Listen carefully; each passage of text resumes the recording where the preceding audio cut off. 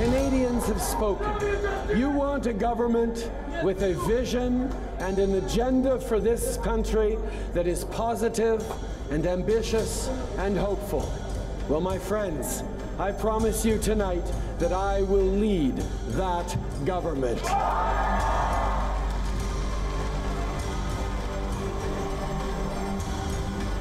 The year was 2015. The swearing in of the Prime Minister.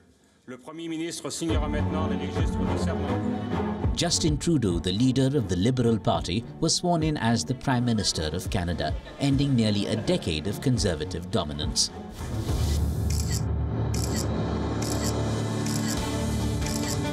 It was an election that launched 1,000 selfies.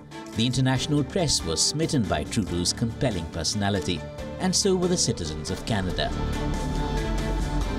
With millions of social media followers, Trudeau broke the internet with his panda-cuddling, sports-playing and fancy dress antics.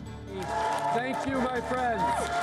Merci tout le monde. And then he would turn up everywhere, giving speeches and spreading his charm. The formula that made Justin Trudeau unbelievably popular. On behalf of 35 million Canadians, we're back.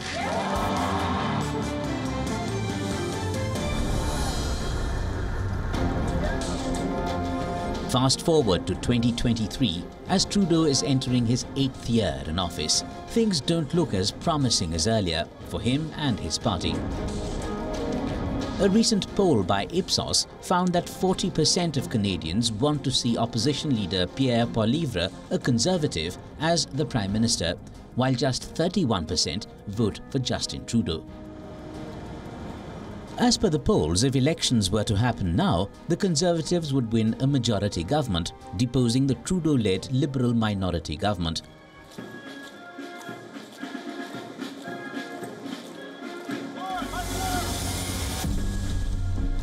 Meanwhile, another survey in the month of July revealed that Prime Minister Justin Trudeau is considered the worst Prime Minister in over 50 years by a section of Canadian voters.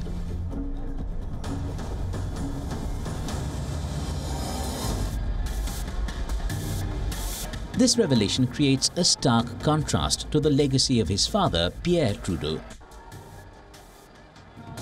Pierre Trudeau, who held the position of Prime Minister from 1968 to 1979 and again from 1980 to 1984, was revered among the Canadian populace during his tenure. With charismatic leadership and a vision for a unified Canada, he won over both his constituents and critics.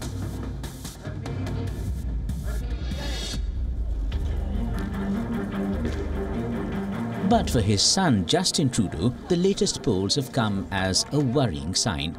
Public enthusiasm in Canada has diminished. Fractures have emerged in his ways of politics. Ahead of the elections in Canada, scheduled for autumn of 2025, one question remains on everyone's mind.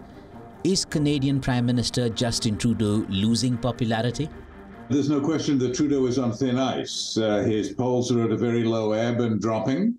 There's little question, I think, that according to these polls, if there were an election tomorrow, that he would be passing into history and that he would lose. Canadians no longer grant him the sort of reservoir of personal credibility that he started with 8 years ago, the kind of credibility that might carry him through a crisis like the Canada-India crisis, without producing his evidence, for example. And that's, of course, a very relevant example today. So I think he's reaching the end of his allotted span. Trudeau's near unprecedented rates of disapproval are also due to high housing and living costs, inflation, and related issues in the country. What internal problems is Canada facing at the moment? Is Trudeau concerned about his people? What's being done by the Canadian government to mitigate issues? And not just that, as Trudeau goes toe-to-toe with India in the ongoing diplomatic spat, he seems to be facing quiet isolation and a lack of support from his allies. So what is the latest India-Canada row? The past scandals and missteps involving Trudeau? And what's at stake for Canadian Prime Minister Justin Trudeau? Let's dig deeper.